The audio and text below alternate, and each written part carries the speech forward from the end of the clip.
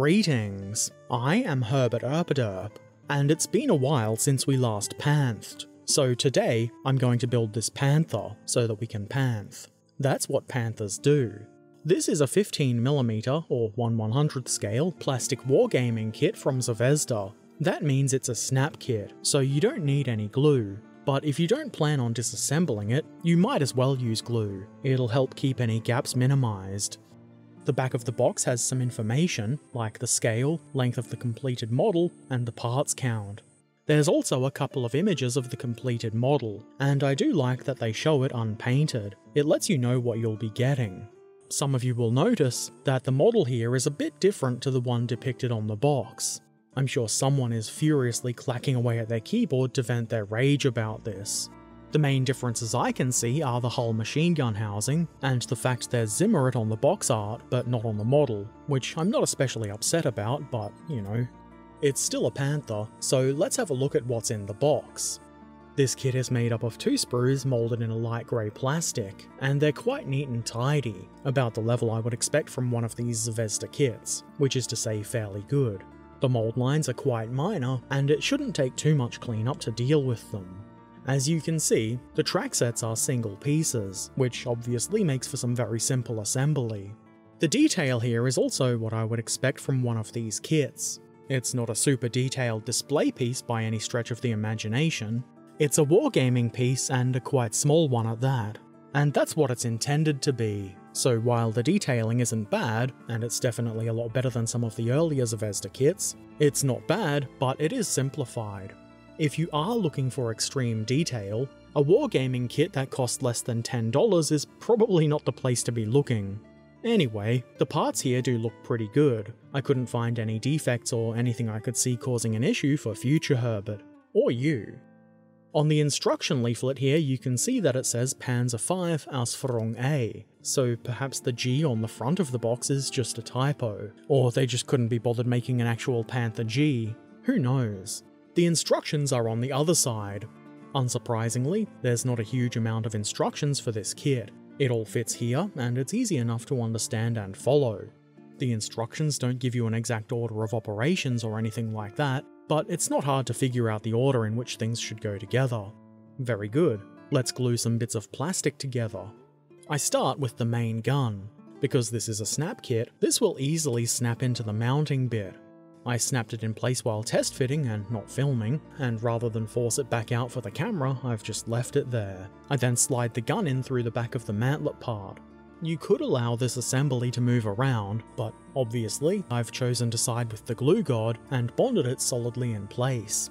I did briefly consider drilling out the end of the gun barrel, but the sides of the muzzle brake are also solid and it looks like that would be a lot more effort to open those up, so I've just left it all. Maybe I'll take care of it with some paint trickery. I then glue the turret bottom into the turret top. There's a nice big mounting pin for this, so it should be pretty hard to get this wrong. I mean, if you really want to, I believe in you, but I don't see why you would. Then, that gun assembly can be attached to the front of the turret, which is a pretty good place for this kind of thing. Smoke launchers go on either side, and they've got these big chunky guide tabs to guide them. There is a fair bit of friction here, so I had to apply a good bit of pressure, but now that those are on, our little Panther can launch smoke and escape undetected. Next, I begin on the middle of the hull, I guess you might call it, starting with this plate part. Onto this, I attach this part, which has mounts for the hull sides and rear plate. Obviously you want to get this around the right way, otherwise no rear plate for you. Then we have these 2 doodads, which will also hold the upper hull sides. Nothing too complicated here. Why not put those hull sides on next? This can clearly only go on after the 3 previous parts, because otherwise there would be no mounts for them. The 2 forward ones also have a D shape to them to stop you from putting things together upside down, somehow. And then, some side skirts. Again, the guide pins for these should have enough friction that they stay there, but I've glued them anyway just to be sure. The upper hull is a bit useless without the lower hull, so let's put that together. Onto the hull bottom part, I press this framey thing into place.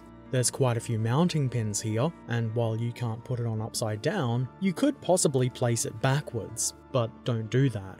The rear pins should be angled slightly downward. Then I attached the lower hull sides, and these needed a fair bit of pressure to be pressed all the way into place.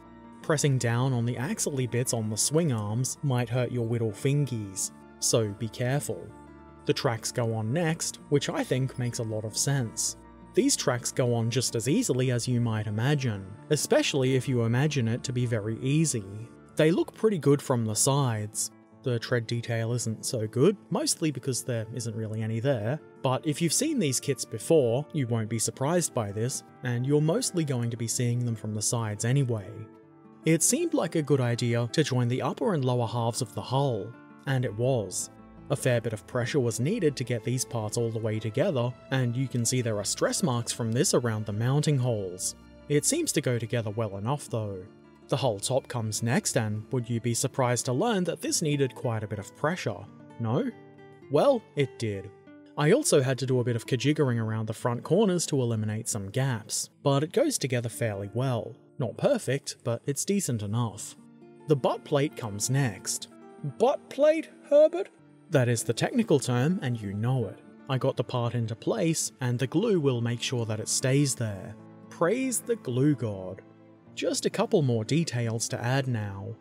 At the front of the hull, I put this travel lock for the main gun, and well, before you can smash your keyboard typing angry comments, I know I've put this on backwards. When you build your own, maybe just turn it around and then put it on so that the opening is facing rearward. Simple enough. Then onto the left side of the hull, where there are two large holes, I attach this cylinder, which I understand to be the gun cleaning kit. I don't think I did this wrong. If I did, smash away at your keyboards. Unfortunately, there's no turret locking mechanism, sorry for those who are into that sort of thing, but there is a pin and corresponding hole, and the fit here is quite tight, so when I put the turret on, the friction should hold it in place quite well, and with that, we've got one small panther completed and ready to do some panthing, which as we've established is what panthers do. So it's not the model of panther the box says it is, and I did put the travel lock on wrong, and I'm sure that really upsets some people. Anyway, now that we know this isn't a Panther G, you can just avoid buying the kit if you really need a Panther G. If you're just looking for a generic Panther for your 15mm scale games, I think this would do a fantastic job. It does look quite Panther, and that's pretty much what you want for a gaming piece. Unless the gaming piece you want is a Panzer IV or an elephant or something. The kit is, unsurprisingly, nice and quick to put together. You could build yourself an army of these things in an afternoon, and the price is pretty good. I paid less than $10 Australian for this, so not very much at all. Not a bad deal if you ask me.